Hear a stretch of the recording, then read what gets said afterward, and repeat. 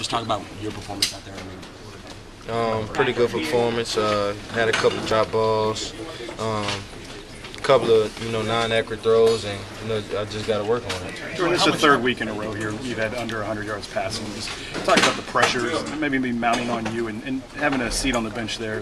Coach said maybe give you a chance to clear your head. Did it help? It did help, and I just got to keep on working. I just got to keep working on my game.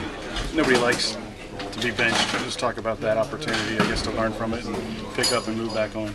They just wanted to give them a series, and they did what they had to do to move the ball, and I got right back in there and just finished the game and managed the game. Jordan, how frustrated are you with how you've been playing? And, you know that you can play better. I mean, I'm not really frustrated. We 4-0. What I'm gonna be frustrated about? Jordan, did you hear the boos? I really did. You didn't hear any boos? I mean, I have thick skin. I'm not worried about what any critics say. I'm not worried about what any fans say. I'm not worried about what any media guy says. We 4-0. What more do you want? We 4-0. That is our main goal, is to go down the direction undefeated. But Jordan, you understand that this offense is going to have to play better as you get towards the Auburns and the Alabamas. It's not going to be able to rely on the defense every time. It has to play better. You know that, right? It has to be more productive. Auburn and Alabama is week 9, week 8. I mean, it has to. I understand, and we're just going to keep working.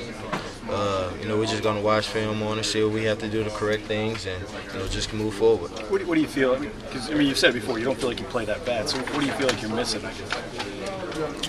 I mean, it was two throws that I could have made that could have changed the passing game. I had a few drops that probably could have changed it. It's just all happens in football, and we're just going to work on it.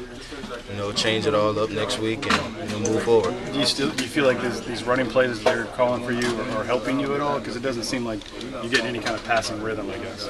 PJ Water. I think it does help. We did pretty good on a few of the runs, and on the other few, we missed a couple of blocks. So we're just going to look at that on film.